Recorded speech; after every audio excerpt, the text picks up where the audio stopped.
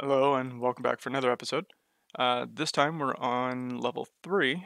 And so one of the first things I want to cover in this one is the bot classes. Um, we haven't really looked at them much. We're using all assaults. There are actually 4 different types of bots though. The assault is kind of the generalist but favors very aggressive play. There's the shotgun, which is the fastest but has no long range combat potential.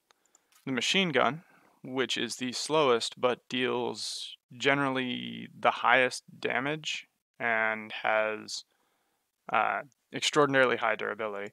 And then the sniper, which is moderately slow, not as slow as the machine gun, but slower than assaults and shotguns, and does the best long range damage, but the worst in every other environment and has the least health.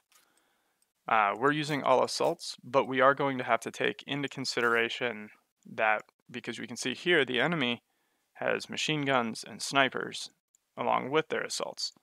So let's see how this goes. And right away we can see this is the same AI we were using at the end of the last episode.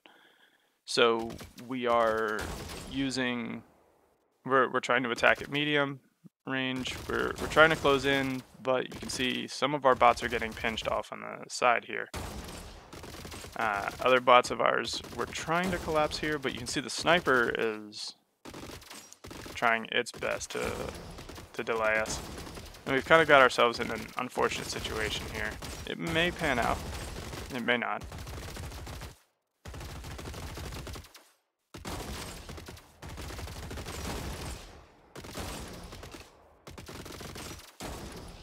It certainly doesn't look like we're doing too terrible.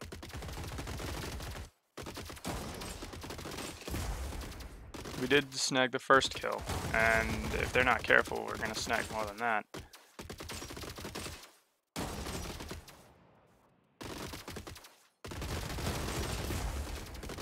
Second kill went to us as well. That's nice. You can see his bot went and picked up a health pack.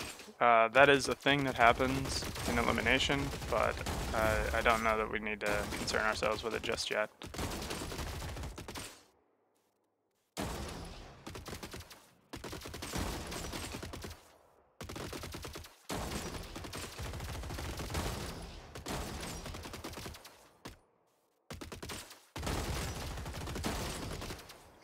Yeah, this sort of cluster here generally isn't optimal.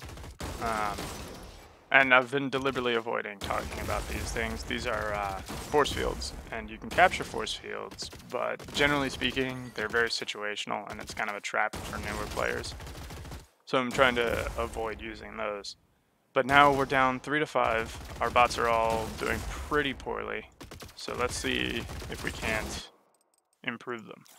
So we were doing pretty good damage, but I think one of the bigger problems we're having is that the enemy is running out of medium range and they're no longer taking damage. So let's look at adding another attack node, again with it not out of range, but we're going to do something a little different, which is attack enemy bots that are not out of range and were attacked by me previously. We don't have to change the sort because you can only attack one bot at a time, but let's see how that changes things. Now what that should do is it'll make our bots a little less aggressive, but it will cause them to continue firing at enemies and hopefully deal more damage to their health, because you can see already the bot's trying to retreat and it's taking a few hits on its way out. Whereas before, the enemy bot would just retreat out of medium range, our bots would pick a different target and the enemy would come back in.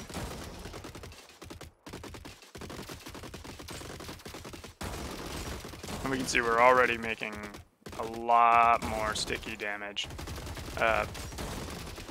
I consider shield damage to not be sticky because shields will passively regenerate, whereas health you have to pick up a health pack, which means the damage tends to linger a lot longer. And you can see we're already up several kills. That's what we want to see.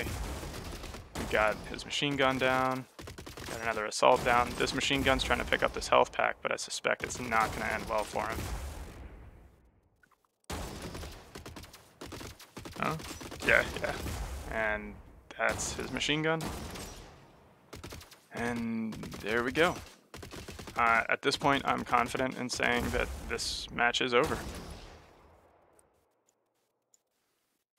And that's going to be a nice, clean 8-0 win.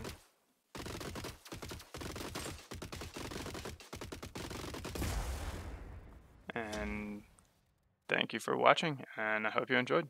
Have a good one.